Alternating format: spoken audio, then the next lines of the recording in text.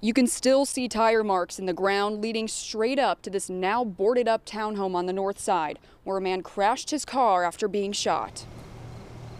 It had just gotten dark on Kenworthy Drive when it was relit by flashing lights. If someone gets hit, please, this is going to be a homicide scene.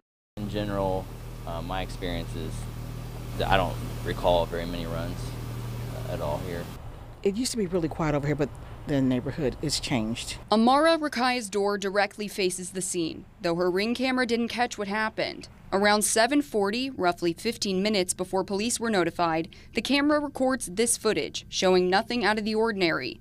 It doesn't record again for half an hour, but within that time were the shooting, the crash, and the start of the investigation. I don't know what was behind it, and I don't want to be the next victim or anybody else. I don't feel safe.